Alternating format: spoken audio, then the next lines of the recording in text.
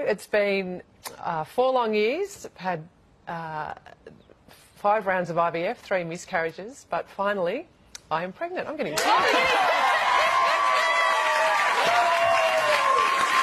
Teary for you. Where have I gone? You boys talk amongst yourselves.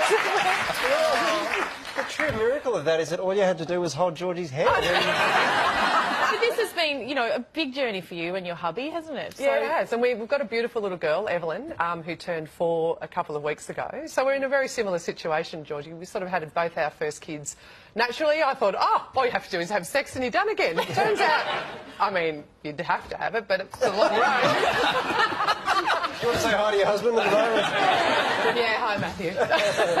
Yeah, so it's been you learn a lot about yourself and your partner through this process, and it's been a really long time coming, and it's really exciting.